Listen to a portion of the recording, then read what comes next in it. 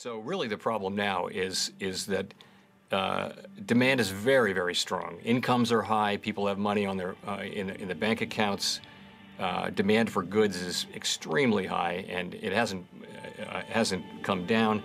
We're seeing the service sector reopening, and so you're seeing prices are moving back up off their lows there.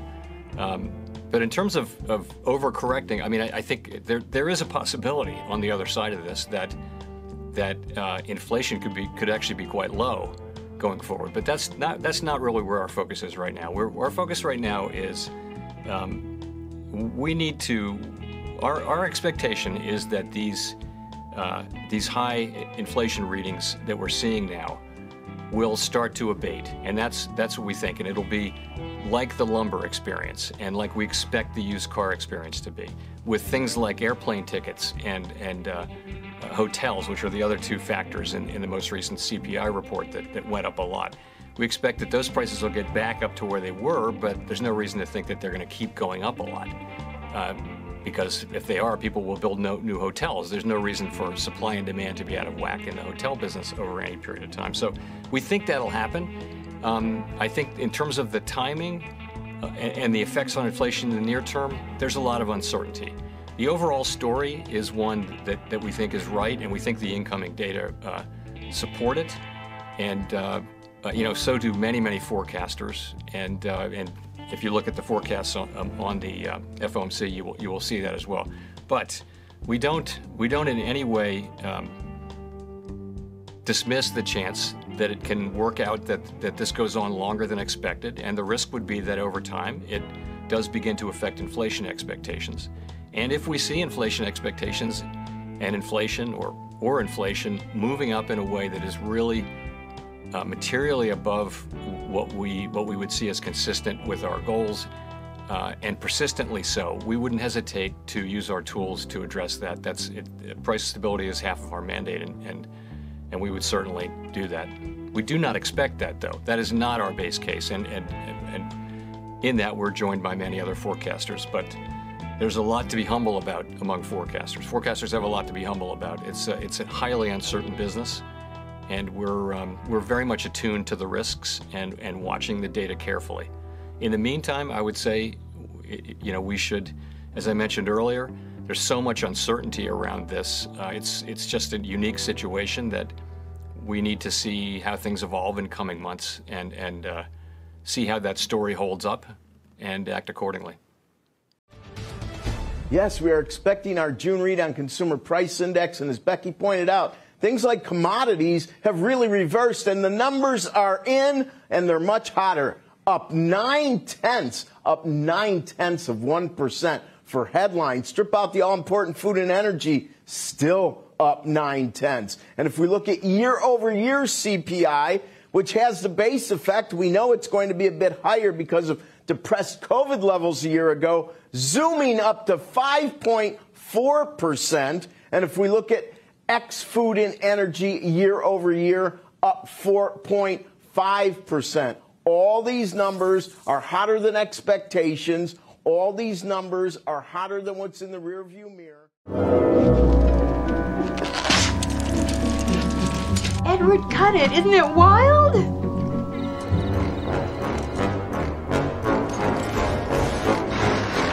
Sit right down there.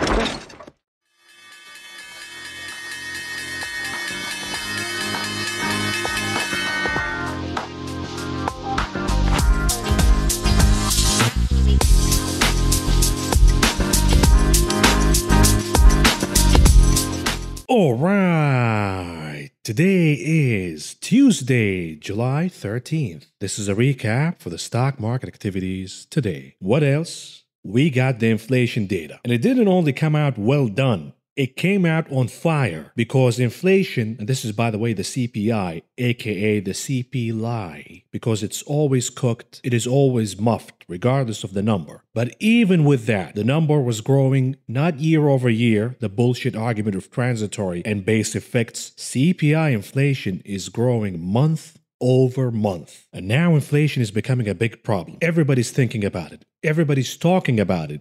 Everybody's making business decisions based upon it. Of course, the Fed says inflation is transitory. Trust us. And if it's not transitory, we got the tools, bro. Meaning we can nuke the whole economy and the markets. This is what they mean by tools, by the way. The Volcker tool. But the Fed says, don't worry, it's transitory. Everything is going to pass. And when we ask the Fed, what do you mean by transitory? What is transitory? A month, 2 months, a quarter, a year, 100 years? What is transitory? Because the tornado is transitory. But look at what it done to my house. I got no house now. The Big Bang is transitory. Giving birth is transitory. Life is transitory. Farting is transitory. That doesn't mean that the damage will not be outlasting. Furthermore, the Fed says, oh, we're not going to use any formula. But trust us, we got it under control. We got inflation under control. Well, buddy, you don't even have a formula to guide you in what is too much inflation and too little inflation. You say, I'm going to average inflation at 2%. But what is too much that will merit tapering and changing the monetary policy? The Fed says we're not using any formula. We're just going to eyeball inflation to 2%. And now it's starting to look like the Fed is losing control of inflation. Inflation is growing beyond the control of the Fed. And this is exactly what we pointed out in this channel from the very beginning. What most economists don't understand regarding inflation is the fact that a huge component of inflation is psychological. And once the psychology takes over and inflation is born and the genie is out of the bottle, inflation has to work its course throughout the economy before receding. It's exactly like a tornado. Every inflation is transitory, but it will come with a lot of damages. In the beginning, before the tornado happens, you get a nice breeze, lots of rain. It's beautiful. These are the early stages of inflation. But then the tornado will hit ground and you're going to start to see the damage. You have to go through the whole cycle. You cannot just cherry pick, oh, I'm going to get the nice breeze, but we're going to pass on the tornado. It doesn't work that way. And this is exactly what the Fed and inflation deniers will have to face. We also got some earnings from PepsiCo, for example. And even PepsiCo is pointing out that prices will rise higher on consumers because their input costs are also rising higher. Inflation is not going anywhere, folks. It's gonna get worse from here. They talk about used trucks and used cars as transitory, and even I believe that. But when? Because even to my surprise, by the way, used cars and trucks prices rose month over month. This is absolute insanity, and it's getting out of control. Furthermore, we got earnings from Goldman Sachs, JP Morgan. All of these came out decent. Of course, if you're wondering about your HODL and Diamond Hands money, look no further than the results from Goldman Sachs. $5 billion in profit, not revenue, profit in a single quarter. Thank you to the morons who got involved in the IPO, meme stocks, and options trading mania. All of that money, all of that Diamond Hands money is going back to the pockets of Goldman Sachs. Anyhow, we will talk about all of these issues: CPI inflation, corporate earnings during the headlines of the day video. I want to focus this video on the action we saw in the stock market. Remember, before the week even started, we talked about the shift from technicals to fundamentals. In this case, the fundamentals of inflation. And I think you guys saw that in real time happening as the market was trading today. For example, the moment we got CPI inflation and it came out too hot, yields popped higher. And of course, magically, every time yields pop higher, we get somebody pushing yields down right away. These are the so-called technicals. Of course, we had some other explanations that, oh, when inflation comes out too hot, the expectations are for tapering. Tapering is not good for the economy, and therefore yields go down. Baloney. The weird action in the bond market was due to the technicals. Stop reading too much into it. Yes, there is a taper tantrum moment where yields go down, but understand this: tapering pushes yields higher because the Fed bought 50% of the entire supply of bonds last year. When this sugar daddy stops buying bonds, yields will be allowed to pop higher once again. Back to the action we saw today. Yields popping higher, somebody pushed them down right away. And the algos, the technicals, take over. Yields down, let's buy an insane amount of call options on Apple and Amazon.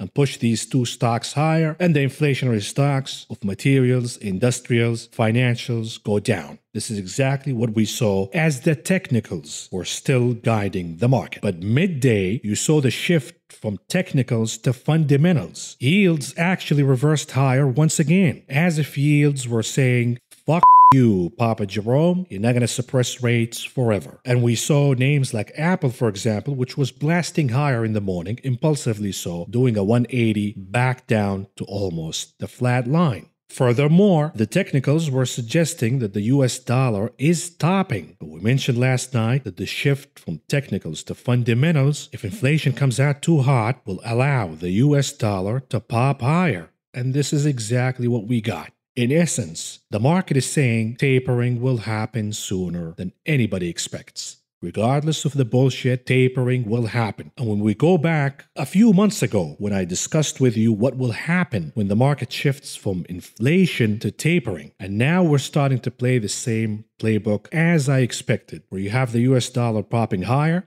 yields also popping higher, and then we have mixed action in commodities and the inflationary trade. The best actually becomes behind us regarding the inflationary trade.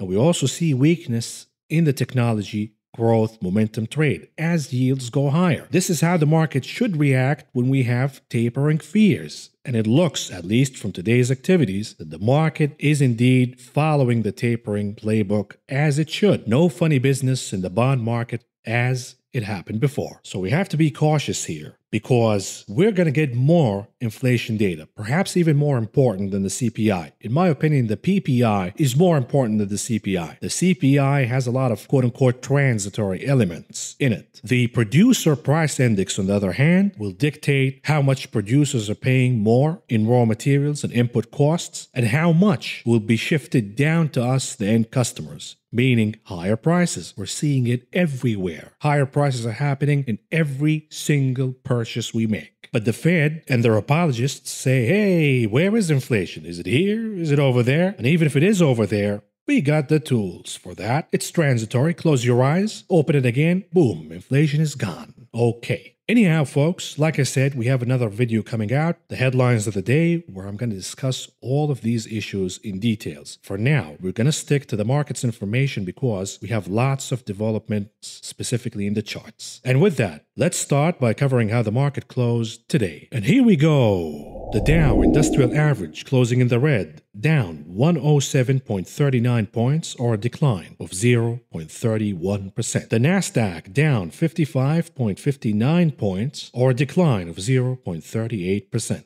The S&P 500 down 15.42 points, or a decline of 0.35%. What about the sector's performance today? Shameful across the board. We have technology closing in the green, barely, so we're not going to give any medals at all. Technology closing at number 1, communication services at number 2, consumer defensives at number 3. Of course, technology closing in the green due to the performance of Apple, at least earlier in the day. And then we have consumer defensives also outperforming due to PepsiCo, riding higher on the heels of earnings. What about the laggards of the day, led by real estate, industrials, and cyclicals? Now, the reaction in real estate is really interesting, and it is another piece of evidence suggesting that the Fed is getting closer to tapering. This is at least what the market is trying to say to us. The US dollar is popping higher, real estate going down. Why? It's going down because the market is expecting tapering. And tapering, the first stage of tapering, will hit MBS purchases, mortgage-backed securities, hitting the real estate sector of the market. What about the market breadth? Absolutely horrible. The NYSE, 18% advancing versus 80. Once again, 80% declining. The Nasdaq, 22% advancing versus 76% declining. Do we need any more warning signals to understand that the party is about to come to an end, at least for this run higher? The market's fundamentals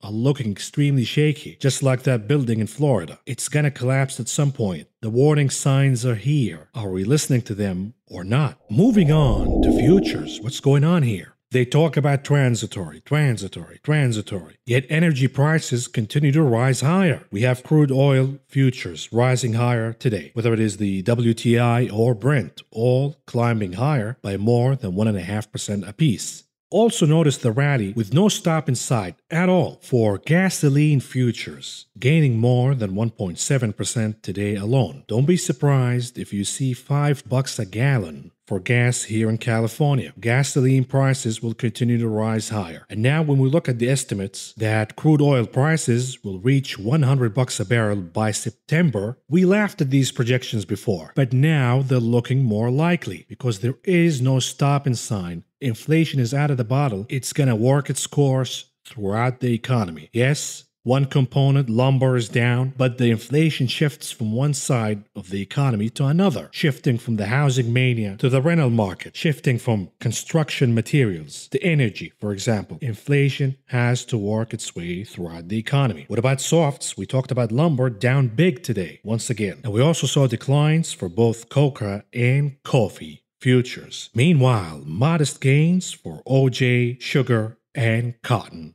futures. What about metals? The dollar is popping higher due to tapering fears or tapering anticipation. They're no longer fears, they're becoming reality. We have to accept the reality that the Fed will start tapering. And now we're seeing declines for the most part in metals futures, led by platinum, palladium, silver, and copper futures all down for the day. Gold futures holding steady at the flat line with very minimal gains. What about meats? Lean hogs futures, aka the new big tech, riding higher once again. We talked about the bottom in lean hogs futures. Likewise, we saw gains for live and feeder cattle futures. What about grains? We have gains led by oats, soybean oil, canola, soybeans, corn, rough rice, all closing in the green today. Meanwhile, soybean meal closing at the flat line, while wheat futures suffering modest declines today.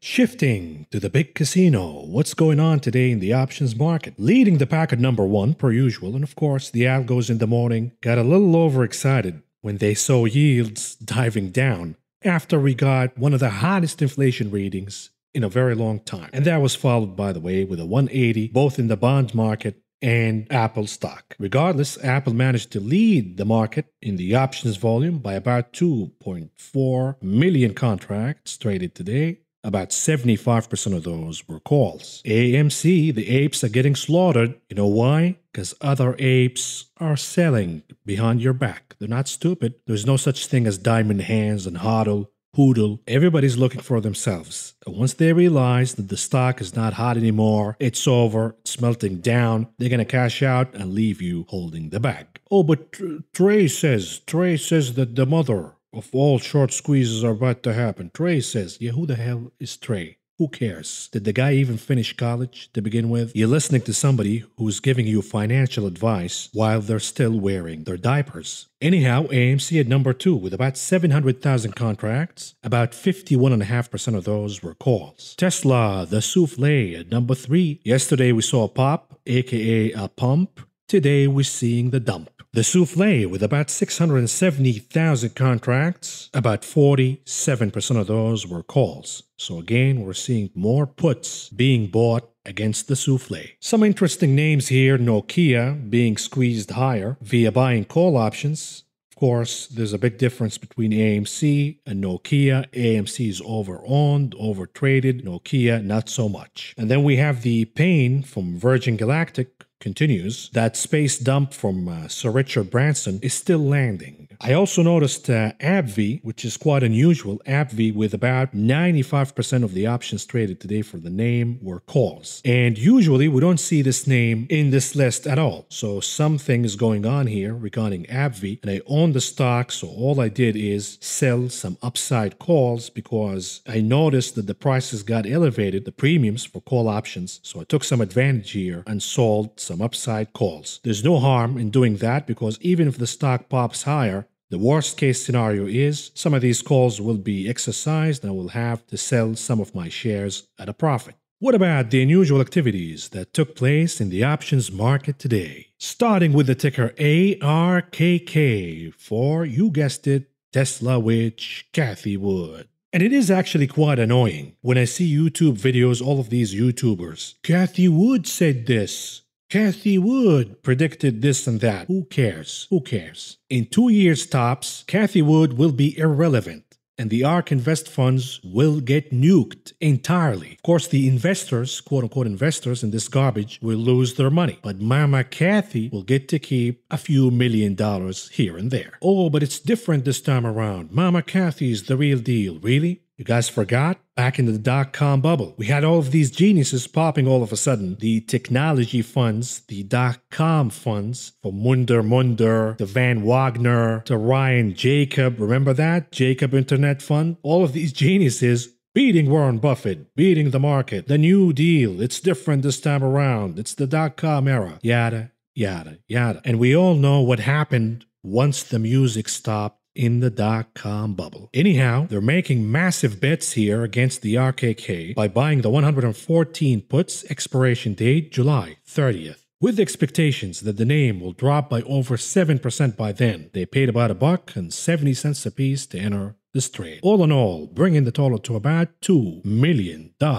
And here's more for the RKK. This time around it is a put spread. They are buying the 115 puts, expiration date August 27th. And they paid about $4 a piece for this leg, costing them about $2.7 million.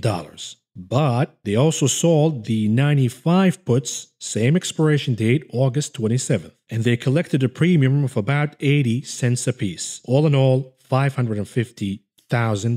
So approximately the total entry cost for this trade is about $2 million. They are expecting the RKK to drop all the way to about 22%, but not more than 22% by August 27th. What about the trade for the ticker SPY, the S&P 500? They're buying the 405 puts, expiration date August 27th, with the expectations that the name will drop by over 7% by then, and they paid about $2.80 a piece to enter this trade. All in all, bringing the total to about $1.6 million. What about the trade for the ticker SNOW, Snowflake? It has been riding higher due to massive call options buying. Who's doing the buying? Who knows? But they got a lot of cash. We know that for sure. In this case, they're buying the 290 calls, expiration date July 23rd, with the expectations that Snowflake will rise by over 9% by then. They paid about $2.25 a piece to enter this trade. All in all, bringing the total to about $1 million. What about the put spread for the Qs, the Nasdaq? They bought the 310 puts and they sold the 290 puts for the same expiration date of August 27th. They paid $1.30 a piece for the 310 leg that they bought, and that cost them about $500,000 in total. But they also collected about 70 cents a piece for the 290 leg that they sold, and all in all, the premium collected was $250,000, which makes the total entry cost for this trade to about $250,000. And they are expecting the Qs to drop by about 20%, but not more than that by the expiration date. Lastly, what about the trade for the ticker FB, Facebook? They're making a bullish bet here. Interestingly so, Facebook has been trading along with the value inflationary stocks, rising higher when value leads the market, but dropping down or at least underperforming when value lags behind. So this is an interesting dynamic. When you see Apple and Amazon outperforming, you see Google and Facebook underperforming, and vice versa. Very interesting dynamic. In this case, they're buying the 405 calls, expiration date September 17th. With the expectations that Facebook will rise by over 15%, and they paid about $3 a piece to enter this trade. All in all, bringing the total to about $1 million. What about the heat map analysis?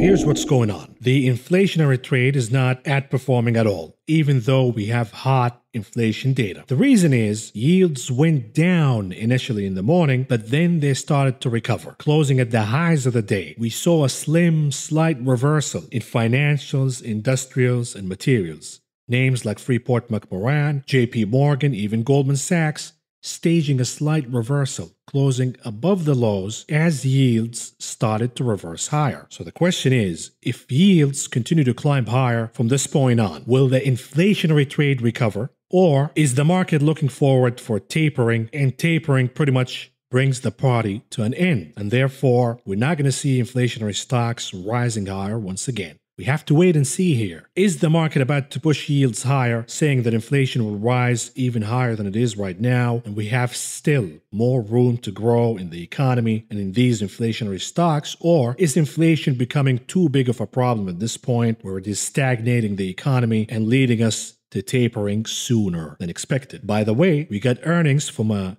classic inflationary name in the morning today, Fastenal. They sell nuts and bolts, PPE equipments, etc. It is a classic infrastructure bet. But in the earnings report, and we will review all of that during the headlines of the day video, but Fastenal management said that input costs are rising significantly higher, to the point where the extra cost is hurting their bottom line. And the remedy for that is they're going to pass the extra cost to the end customer. But my observation here is inflation rising too high to the point where it's actually hurting companies' earnings, even inflationary stocks? That could be the case, but we have to wait and watch. What about the disinflationary side of the market, technology? We saw the big cap technology names, Apple, Microsoft, Amazon, all riding higher in the morning, as we saw the algos pushing yields down and popping technology higher. But as the fundamentals started to take over, those gains got trimmed. Matter of fact, Amazon closing in the red,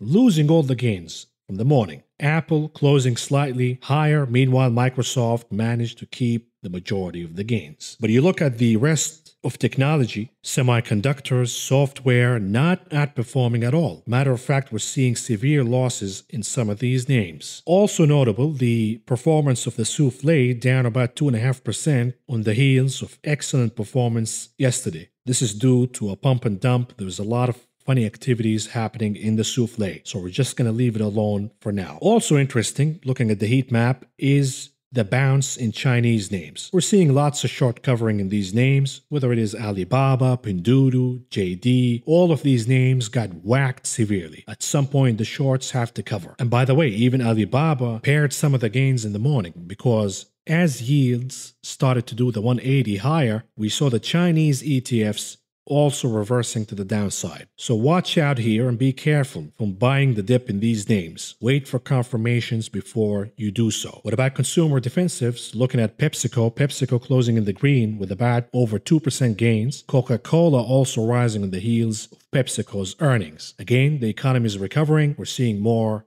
attendance in stadiums, etc. And that is helping PepsiCo and Coca-Cola's earnings. This is the assumption. But the management also warned from inflation. They're facing higher costs, and they will pass those extra costs down to us, the end customer. Lastly, what about materials? We're seeing the copper, steel, aluminum, agriculture trade underperforming, but what's overperforming is gold miners in specific. Watch out here, because if yields continue to climb higher, say tomorrow, and we see the dollar also breaking above 93, my bet is gold will also reverse 180 and start trading in the red. What about charts? Starting with the SPY 30 minutes chart. Following the bear trap, the SPY continued to rise higher, and we said we don't have a reversal signal. In a market like this, you gotta wait for a reversal signal. We don't have any reversal signal yet. We saw some weakness today, but be careful of assuming that this is a reversal signal in the SPY. Because if the market decides, hey, yields are gonna blast higher again, and we should move back to the inflationary trade, specifically financials, remember, the earnings we got today from JP Morgan and Goldman Sachs were actually excellent. So if the market decides to go back to financials, the SPY will go higher once again. We're not going to assume a reversal until the support level of 434 is broken. Then we can talk about a reversal. But even then, we have a gap and another support level to watch for, 430.5. If that is broken, then 100% we have a reversal. We have a confirmation that we should short the SPY. And by the way, at that point, it's going to be a big problem, because the SPY goes down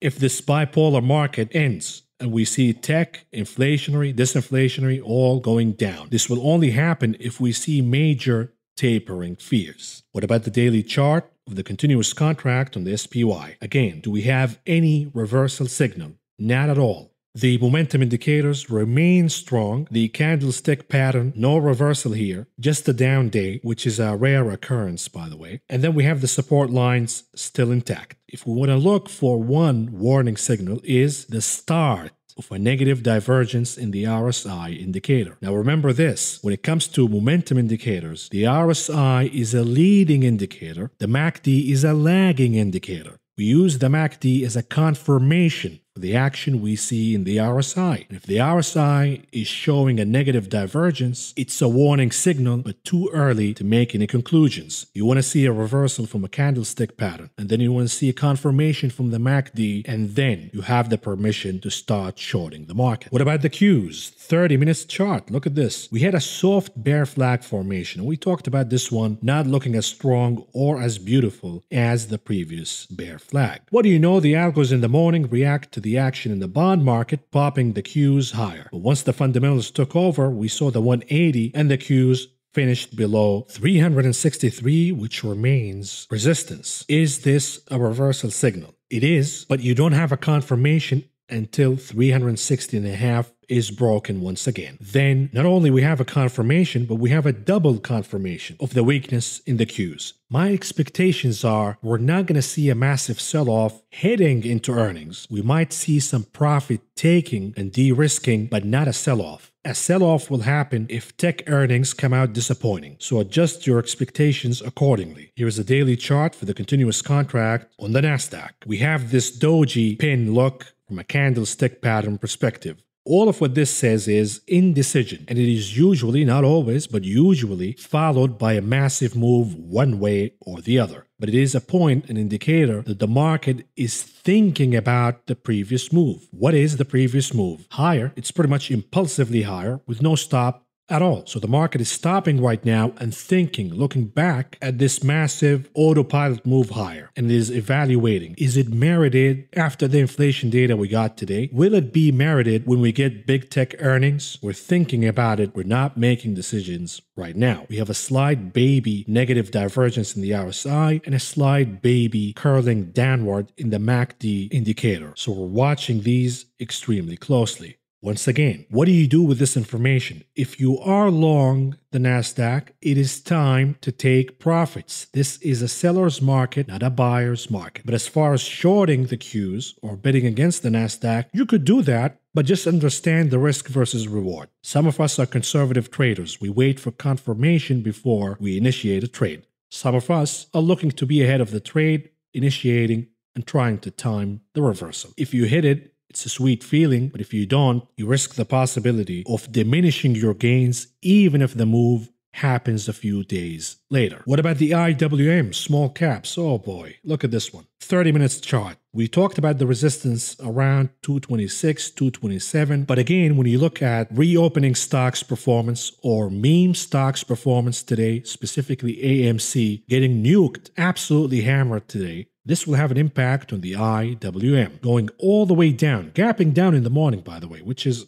absolutely stunning, and it was a warning signal in the morning. IWM going down all the way to 223, seeking support, and that level failed by the end of the day. We saw somewhat of a bear flag formation, and it cracked below that number by the end of the day. Now, what happens next? We look at the gap. That will be destination number 1. If that fails, then we have destination number 2, 218. That one should hold, at least for a day or two, the 218 support. The likelihood is we're going to see a massive flush down in AMC tomorrow because after hours, the name is down again, and that will impact the IWM down. So the 218 destination is not quite unlikely. And here it is, perhaps the most important chart of the day, the Dixie. Now, the Dixie popped higher in the morning immediately after we got the CPI inflation data due to tapering fears. And then it started to cool off, going down once again as yields also went down along with the inflationary trade, and we saw technology rising higher, at least Apple and Amazon. But midday, when we saw the 180 reversal in yields going higher, Apple and Amazon going down, the US dollar also did a 180, building on the initial move in the morning and closing at the highs of the day. And this is a great illustration between the technicals and the fundamentals. The technicals were leading that the US dollar is about to top.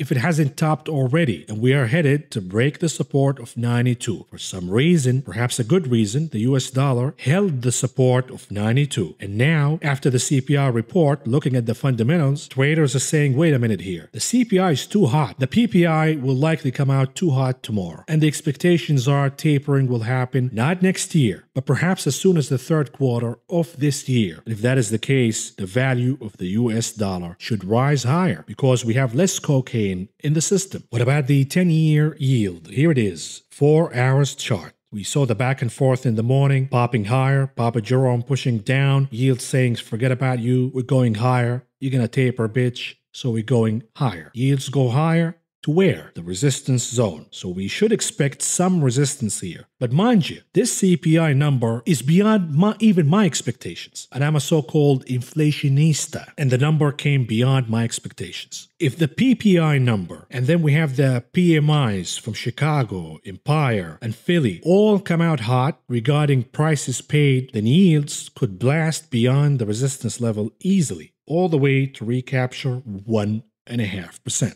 TLT weekly chart, the weakness continues. And now we're seeing the RSI from a weekly chart perspective. Remember, this is the leading indicator, curling downward, weakening. The MACD should follow. And if this is the case, the gap should be closed. You see the gap? That should be closed. But as far as the final destination for the TLT, that remains up for grabs. If we see a recovery in yields, the likelihood is we will see the TLT going down all the way to break the support of 134.5. But we are way ahead of time here. It is too premature to make any conclusions. We need to monitor and see how yields and the US dollar will react throughout the week as we get more inflation data. What about the VIX? 4 hours chart. Are we about to start another pop higher? This is at least what the MACD indicator is suggesting. We don't have a crossing yet, but we're getting very close. And mind you, the VIX did not close the gap and it is already doing 180 higher. That is a sign for strength in the volatility index. Can we do anything with this information? Can we trade one way or the other? Not really. All we know, we have a warning signal in the SPY from a daily chart perspective, the negative divergence in the RSI. And we have another warning signal from the VIX. But these warning signals haven't been realized yet. And we know that the shorts, the bears, and the likes are already traumatized. Every time they short the market, they get a pie in the face, a smack on the mouth, and the market reverses higher once again. So there is this hesitation, even though when we get the fundamentals supporting a correction in the market, bears are too scared to short this market. What about Apple? What's going on here? We had somewhat of a bear flag formation. Not a strong one because the consolidation happened underneath 145, which was the all-time highs. Perhaps that should have played to the downside. But regardless, the algos took over in the morning, popping Apple in reaction to what happened in the bond market. But as the bond market started to correct higher, Apple also did a 180 and now forming another bear flag formation. A small one, perhaps the start of a new bearish formation. But what we know for now is 145 acted as support at least once today, so that remains the tug of war between topping formations in Apple and between the support levels and the activities we're seeing in the options market. At some point, all of these people pumping Apple via options, call options in specific, will start to collect gains because who wants to head into earnings holding these calls or even holding the stock at all-time highs? It's a risky proposition. And we will see some profit taking, not a crash, not a correction, just profit taking ahead of Apple's earnings. If there is a crash, in the name, it will happen after earnings. Specifically, if we get any sign that the rise in earnings and revenues for Apple in specific the last few quarters was due to the cocaine, to the stimulus from the government handing everybody thousands of dollars. What do you think we did with the thousands of dollars? We bought iPads, iMacs, new iPhones with new colors, with Tim Apple's sticker on them, and that helped Apple rise higher. But what if that impact from stimulus is fading away? What if the Chinese customer is also moving away from Apple and reverting back to savings, not spending, because the Chinese customer is not stupid. They look at what's going on with COVID. They look at what's going on with the government, the Chinese government, cracking down against technology companies, Chinese technology companies, the likes of Didi, Alibaba, and perhaps the Chinese customer is saying, I'd like to save some cash rather than spending. That will not be good for Apple. Anyways, we can talk about that and a lot more when we do the earnings preview for big cap technology names. What about Tesla, the souffle? We talked about 679 as a sticky resistance. So regardless of the funny pop we saw yesterday, 679 once again acting as resistance. It's a tough level to break above. You need somewhat of a gamma squeeze to push this thing higher, above 679. What are we seeing in the options market regarding the souffle? Traders are buying more puts, not calls. So forget about a gamma squeeze being the catalyst for the souffle to rise higher. Then what else? Are people going to start buying Tesla shares now at what? $660 a pop, when we have more competition, when we have more uncertainty regarding inflation and rising input costs, when we have Reverend Elon, who knows what the hell is going on with this guy, testifying in court, sending memes, talking about space. I doubt that we have a lot of support to push Tesla higher here. The momentum indicators are yo-yoing back and forth between positive and negative. We don't have a final decision yet. Look at the RSI and the MACD. I believe that by the end of the week, we will have a final decision from the momentum indicators on where Tesla is going next. What about BTC? Here's another one. Not doing good at all. Melting slowly but surely because the momentum is not here. The pumpers already pumped and dumped, and now we have the hodlers. And I commend them, by the way, because they're using their dominant hands, refusing to sell, not cracking under pressure. But is this good enough to push BTC higher? Not at all. You need new buyers. These are pyramid schemes. All of these tulips and meme stocks are pyramid schemes. They rise so long as there is another guy buying right behind you. But when the buying stops, the music stops. Therefore, you're seeing all of these scams all over the place. Crypto is the future. Buy crypto. Buy BTC. You're gonna regret in a few years not buying tulips. Really? No thanks. So unless we have new blood joining the movement, the tulip movement, the likelihood is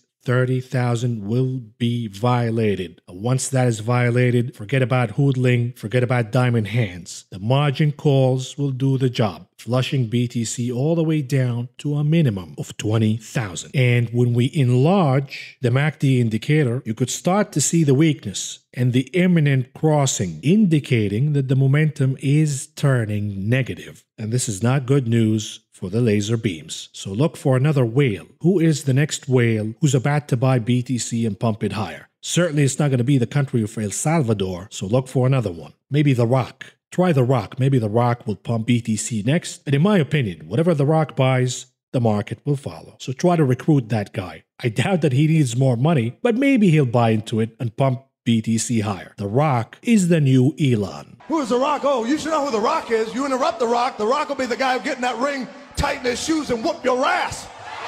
What about Apeland, AMC? The apes are also melting down under pressure. The short squeeze is not happening. The false hopes and dreams are starting to fade. And what do you know? AMC is getting whacked, and after hours is getting whacked more. Let's forget about after hours for now and look at the chart. Is there any hope for the apes to make a comeback? Yes, because we have not violated the last lower low, and there is a potential to make a higher low, and that will be a bottoming process, at least in the short term. But if that lower low is violated, then the next destination will be filling the gap at around $32 a share, and we'll take it from there. And that will be a lot of pain, by the way, for the apes who bought at 70, 65, even 50s, going back all the way down to 32. This is not what the retail side was hoping for. Moving on to the conclusion of this video, what do we have on the economic calendar tomorrow? The PPI, the Producer Price Index, and this will be extremely important,